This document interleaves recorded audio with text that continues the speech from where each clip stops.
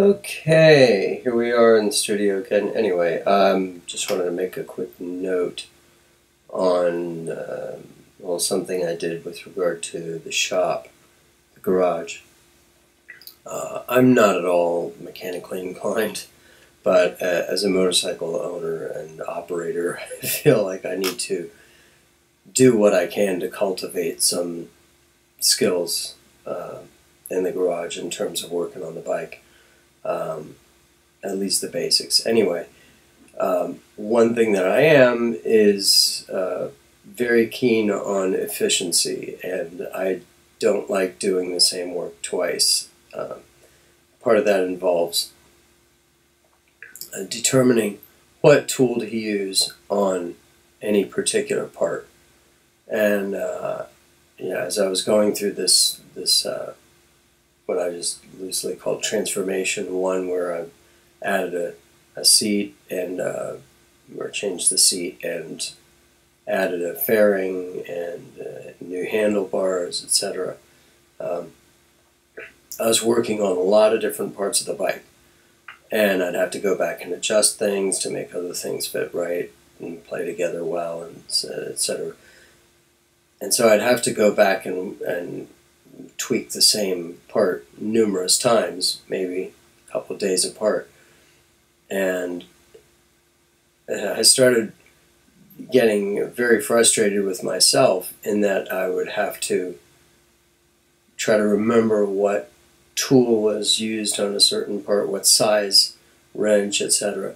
So I got fed up with that, and I started a little spreadsheet on what's called Google Sheets. Anyone with a Gmail account has access to this. It's free. It's not a big deal. It's very simple spreadsheet. And it's cloud-based. So I make adjustments on my computer, and it appears on my phone anywhere I am that I have a Wi-Fi connection or an internet connection. So I made a printout of this, and I have this hanging in the garage. And so any part that I use a tool on,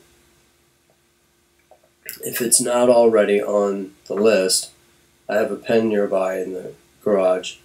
I just scribble it down on the list, what part it is, and what tool and the size. So then, when I'm done with the job and I'm winding down or whatever, I just bring that sheet that I scribbled on back into the studio, and I just pull up that sheet, which actually I have up all the time anyway, my motorcycle Google workbook, Google Sheet workbook, which has all kinds of different things in it. And I just note that tool on there.